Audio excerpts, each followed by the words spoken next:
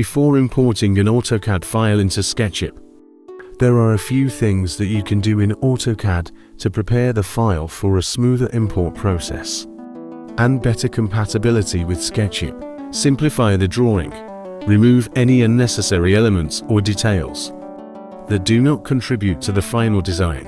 This can include unused layers, redundant lines, and small objects that will not be visible in the final 3D model. Clean up the drawing. Check for any errors, such as overlapping lines or gaps, and correct them before importing. This will help to ensure that the Sketchup model is accurate and free of glitches. Scale the drawing.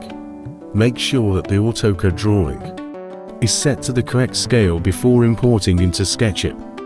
This will ensure that the dimensions are accurate in the 3D model. Navigate to the location where to save AutoCAD file. Write the name of file and saved and it.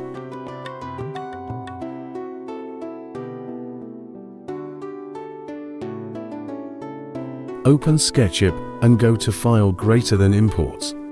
In the Import dialog box, change the file type to AutoCAD Files *.dwg, *.dxf. Navigate to the location where your AutoCAD file is saved and select it. In the Import Options dialog box, choose the settings that you want. You can choose to preserve the AutoCAD layers or merge them into a single Sketchup layer. Click the Import button to import the AutoCAD file into Sketch.